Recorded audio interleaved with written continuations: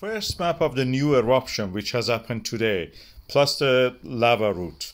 As you know, the Fagradalsfjall volcano, the lower part of it, in the northern part of the Merodalo Valley, we have now the fissure eruption.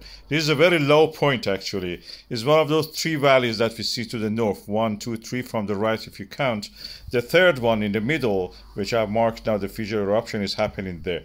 And this is where the new eruption is happening. It's almost in the same line as the fault line that created the Fagradalsfjall volcano. So there must be the same system.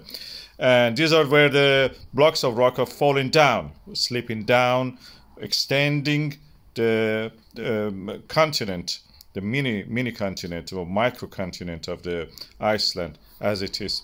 And the likely route for the lava will be toward the lower part. The upper part is the highest toward the Fagradalsfjall. It's very high. Lower part is this valley going toward the top left toward the northeast. That's the way to the Reykjavik. Of course, it may fall into the valley or spread into the landscape if it flows the other way. And in that way, it has a long distance, large volume of the magma needed to actually reach the Reykjavik. So it's quite unlikely. I don't think it can actually go toward the east and south because the fault line there is quite steep. And easiest route is what I have shown with the red arrow.